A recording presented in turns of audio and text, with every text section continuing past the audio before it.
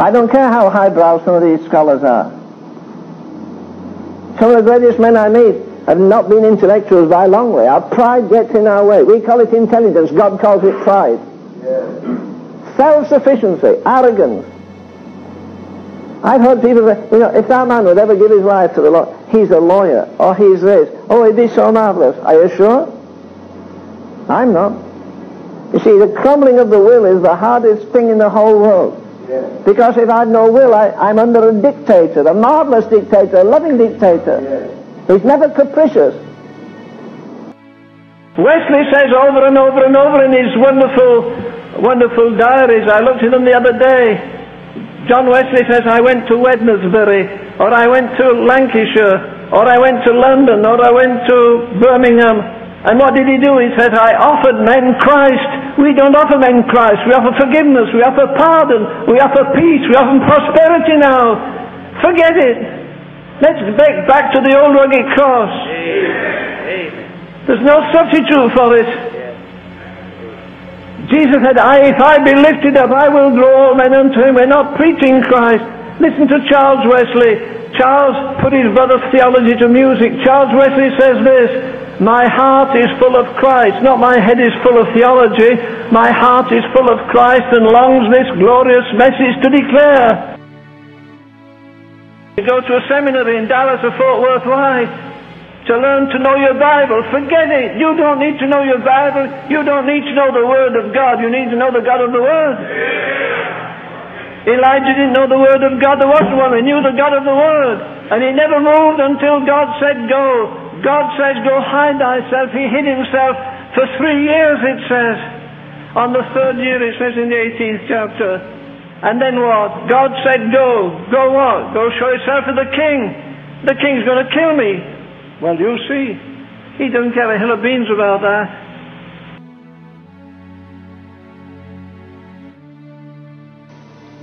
Whitfield would preach and say all he could say under tremendous anointing, and then when he could get no further, he said he'd lift his hands and just say, oh. And there was something in his voice that was not of men. It seemed as though the very heart of God was breathing through him. And he would say, oh, as Jeremiah said, that my head were waters. And unashamedly, he was a brilliant scholar, remember. And unashamedly, he would stand there and talk to coal miners at 5 o'clock in the morning. You don't have an evangelist in the country, I know of, that go out at 5 o'clock in the morning to talk to a crowd. He would talk in the plush office over TV and, all the trimmings. But where is the confrontation of the men of God? Paul says, I travail in birth. That's a lost art in the church. When were you last in a prayer meeting where somebody travailed? I felt this morning after the morning service, a woman looked as though she was travailing there in agony in prayer. You want to do it giving out tracts? Men alive, we've given billions of tracts out. They haven't meant a thing. Occasionally, yes. Speaking generally, no. Paul says, I travail in birth. Jesus says he sees of the travail of his soul. God says that when Israel, of old, when she travailed, when Zion travailed, she brought forth children.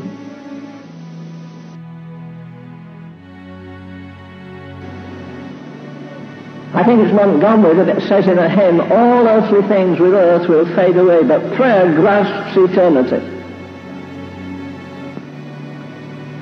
It doesn't demand a colossal intellect.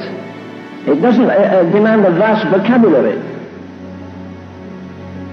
Montgomery again says, O thou by whom we come to God, the life, the truth, the way, the path of prayer thyself hath trod, Lord, teach us how to pray. And then he says, prayer is the simplest form of speech that infant lips can try. Prayer, the sublimest strains that reach the majesty on high. Answer this question, not to me, but answer it to yourself. Did you kneel and pray this morning? Did you believe that when you prayed this morning, the God who heard Elijah on Mount Carmel heard your prayer?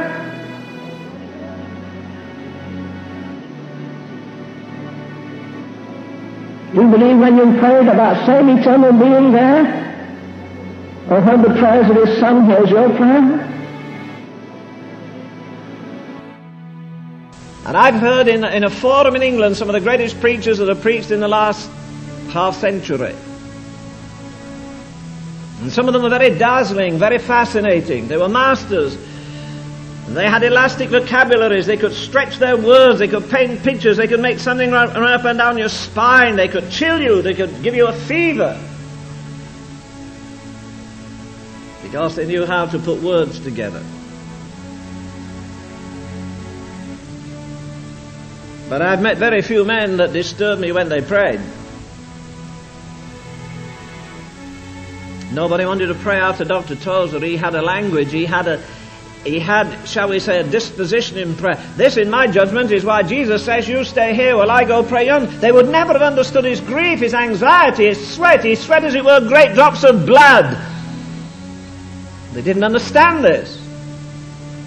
They were used to saying their little paternosters, their little prayers, Our Father which art in heaven, hallowed be thy name. But beyond this, they didn't know much about intercession at all. Philip says this is the church where they did not sign articles of faith, they acted in faith.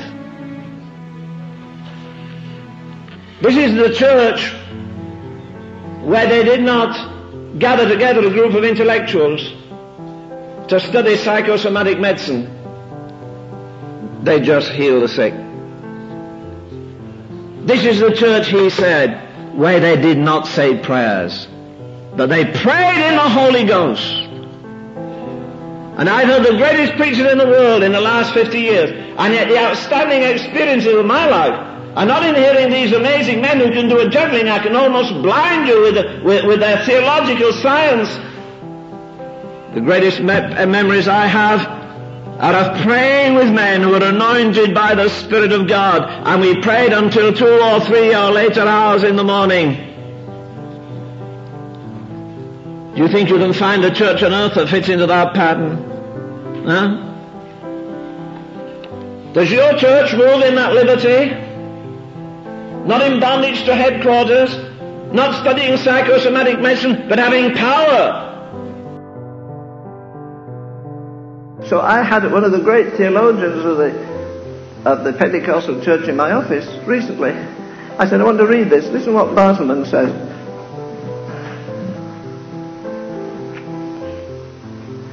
There are 70 million classical Pentecostals. He said, that's not true. I said, well, I'm sorry, I misquoted it. He said, not 70 million, 120 million.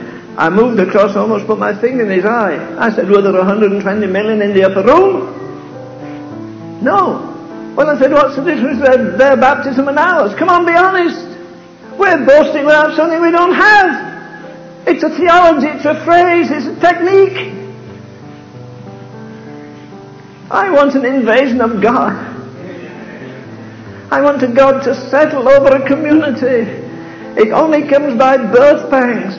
Somebody may have mentioned that great revival through Jonathan Edwards, what in the 1700s, when he prayed that sermon that is still read, sinners in the hands of an angry God. But listen, he spent the whole night before that with a group of choice people praying and fasting and weeping.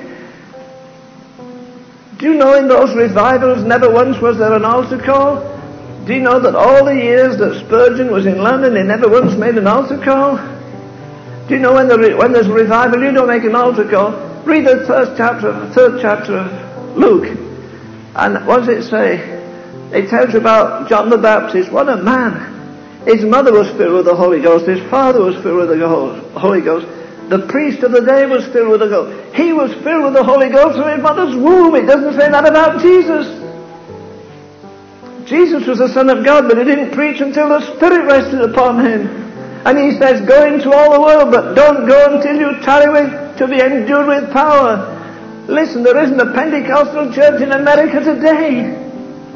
I've said that in front of Pentecostal audiences. You talk about restoration. Are you going to see people restored to be deacons like Acts 6, full of faith and of the Holy Ghost with signs and wonders? Those are deacons. Are you going to have revivalists like Philip in the 8th chapter? He's not an ordained minister, we would say. And then he goes into a city and the whole city is moved in the power of the Spirit of God. It's the fire that makes the difference.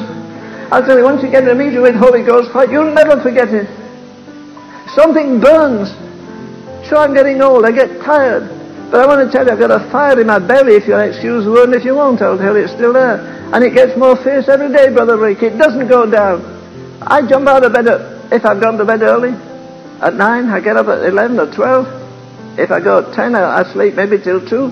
Many times I think the bed's on fire. I get up and run to my office at the other end of the room. And you know, I want it that way.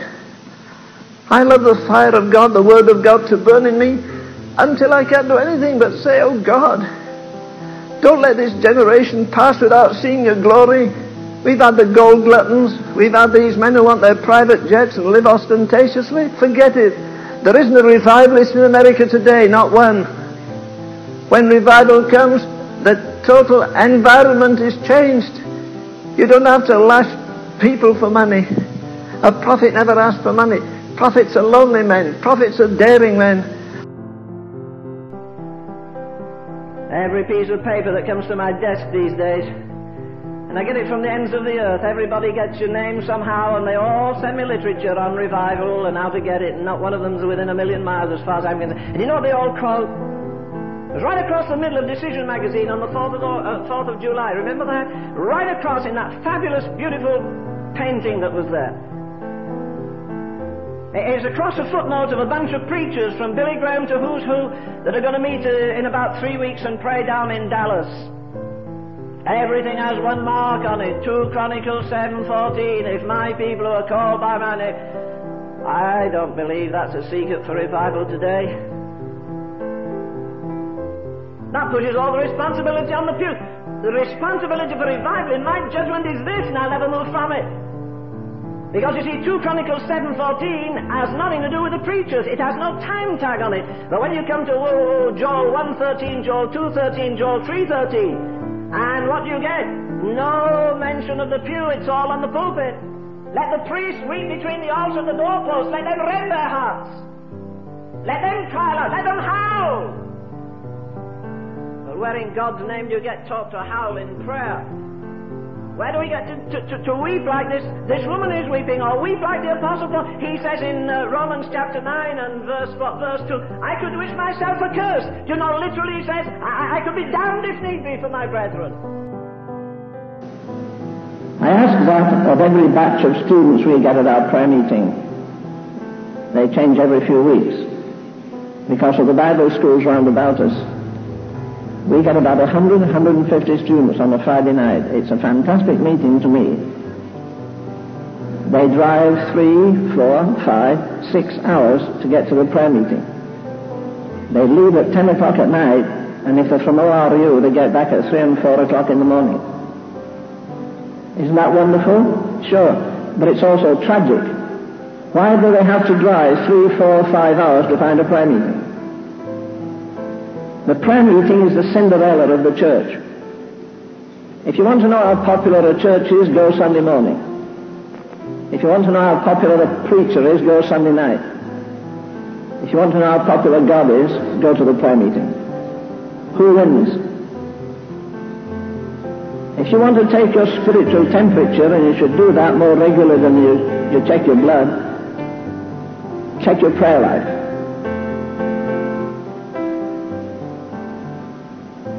Prayer is the language of the poor.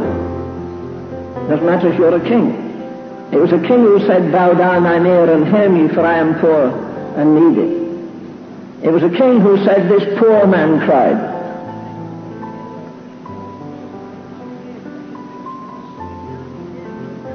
The self-sufficient do not want to pray. The self-satisfied don't want to pray. The self-righteous cannot pray. Prayer is the most demanding exercise this side of eternity.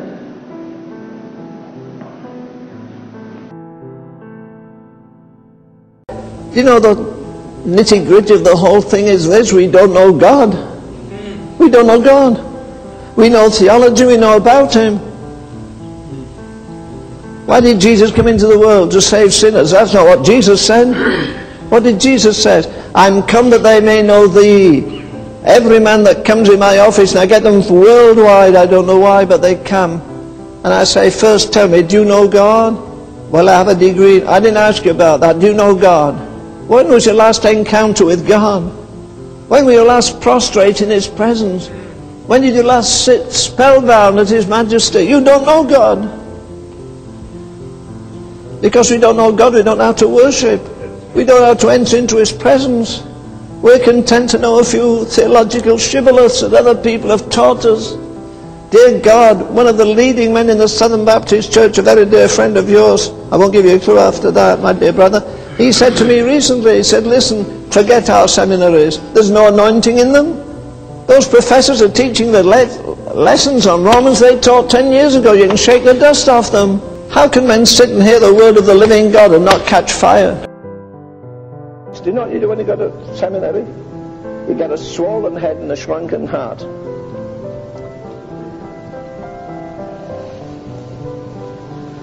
One of the greatest evangelists I ever heard in my life was W.P. Nicholson. I'd like to spend a whole night one night telling you stories about him. Very, very fantastic preacher.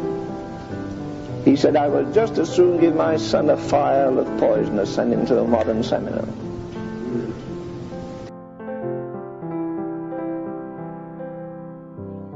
The tragedy in our colleges and seminaries right now, we turn men out because they know the Word of God. That's never going to move the world.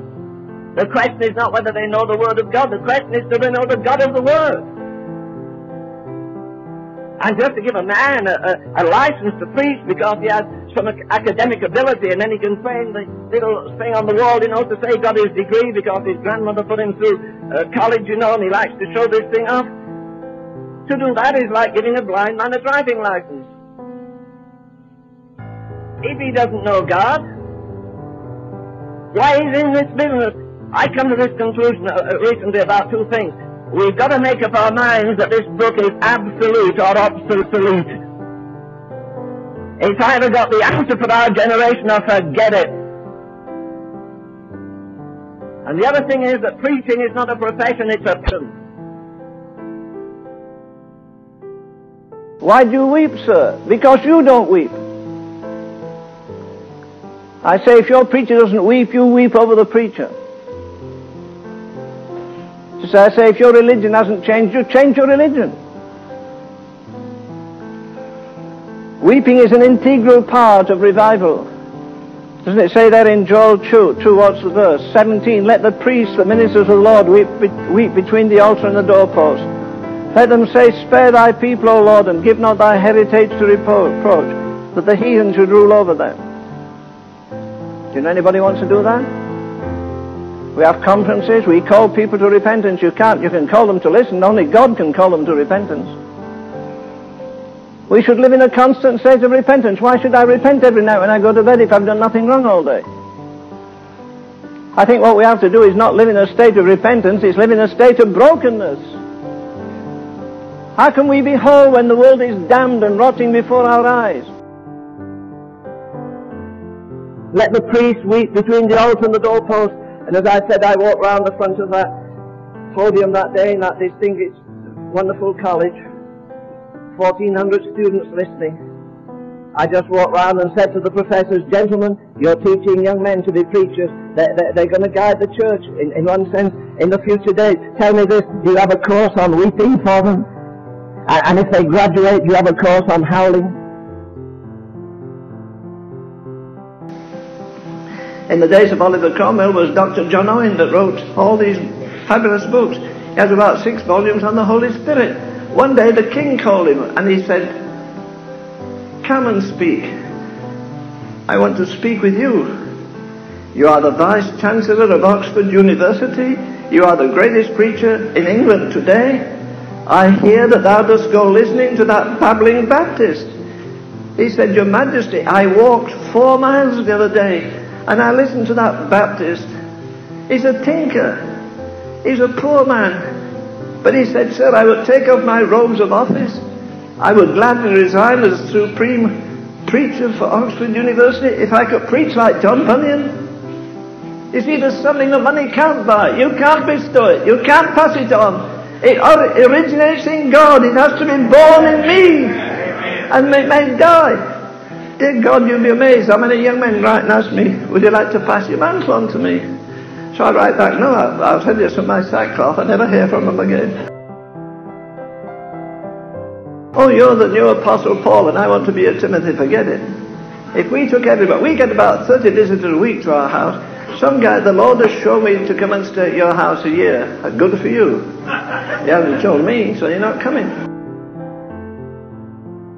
We're all looking after a short way to get blessing, aren't we? We're looking for a formula. There isn't one. There's no formula. It's a person. I hated to hear Swaggart, Paul Swaggart saying, the baptism. Have you had it? The baptism isn't it. It's a person. It's the blessed third person of the Trinity. And when he comes and invades human personality, everything goes. A man becomes God-controlled. He thinks like Christ. He sees like Christ. He loves like Christ.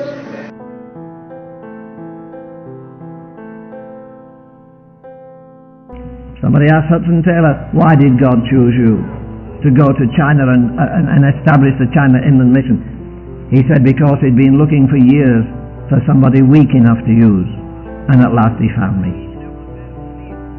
They were unlearned and ignorant men. The Holy Ghost came upon them. Where did he go the first time? Did he knock on the door of the Sanhedrin and say, hey, have you somebody likely prospect? I want a man with a sharp intellect. Did he go to the high priest and say, well, who do you think is the finest young priest you've got around? He ignored the whole bunch. He went to some smelly fisherman and said, come on, follow me.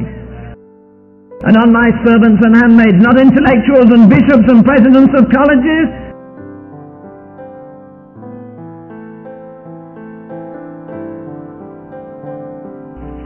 God's going to bypass organized religion and systems before very long. I believe that many denominations are breathing their last right now.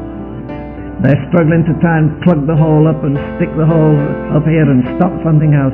And the world says, but you've got nothing real and vital and living and powerful.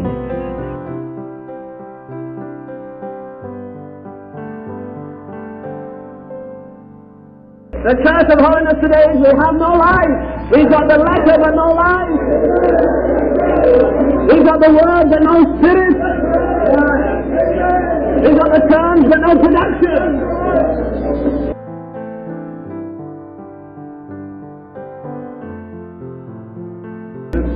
Jesus is right. I said last night, every miracle, the word of the living God, what have men done? Bound it, flamed it, burned it, but it lives. It will live when empires fall. It will be there at the end of all time. It's the word of God that liveth. And it abideth. It's as sure as the throne. It has in it the life of God. It has behind it every beat of the heart of the Son of God, every drop of his blood, every tear from his eye, every yearning of his soul. It's God's word.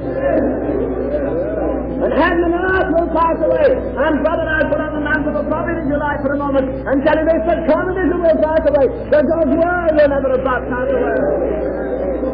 It is indestructible God because it is God. It lives. The word of God. It lives. That's why it feeds my soul. It lives. It was life in me. It's living bread. It's magic bread. It's life.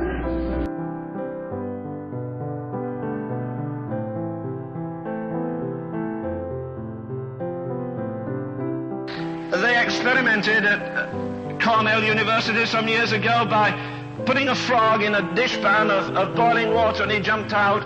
And then they put a frog in a dishpan of cold water, and they turned the jet at the bottom, and then they turned it up 1 degree, 2 degrees. And you know what that frog did? He stayed in there till they cooked him to death. When they put him in the boiling water, he got out because he said, I can't live here. But when by degrees, they changed the thing, and he adjusted, and he adjusted, and he adjusted, and they still killed him anyhow. And you know, we've got some things in our churches, if not in our lives, that a few years ago we never would have had. And old Satan didn't pour the boiling water on. He put this little thing, and then that little thing, and that little thing. And before very long, the church has become so carnal. The glory of the Lord doesn't fill the temple. When did you last tiptoe out of your particular tabernacle saying, surely God is in this place? I say again, with all the power of my being, I do not believe that modern Christians go to church to meet God. They go to church to hear a sermon about God. They don't expect deity to invade the place. They don't expect to tiptoe out of the holy place saying, God is the here and that to bless us. The Spirit moved over my heart. A boy said to me a sweet thing this morning. He's only a young fellow, 17 or 18, I guess. And he said, Brother Ravenhill, it's been so good to be here this week. You know, during the preaching, and a number have preached besides me, but he said, during the preach, the Lord has been pushing back my horizons. Well, God bless him. I'm glad for fellows that have got bigger horizons. You know, David prayed, enlarge my heart. Some of us are praying, enlarge my head. But David didn't pray, enlarge my head. He says, enlarge my heart. And if he enlarges my heart, he'll enlarge my vision, he'll enlarge my compassion, he'll enlarge my concern.